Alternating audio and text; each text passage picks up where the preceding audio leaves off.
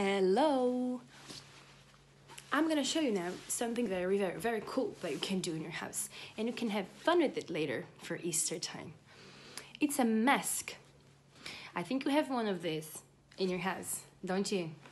But I think yours is bigger. Mine is a little small for my face, don't you think?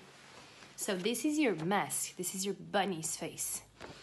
You need to decorate this. You can use whatever you want. You can use crayons, you can use pencils, you can use paint, stickers, anything that you have in your house that you would like to decorate your mask.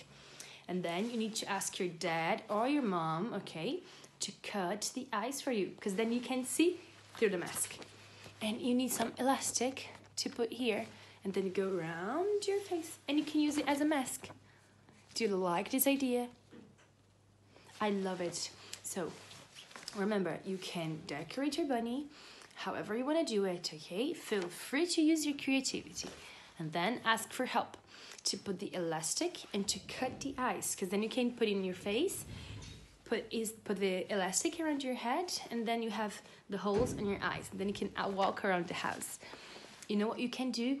You can use this mask while you dance the song about the bunny that we sang and we danced before in the other video.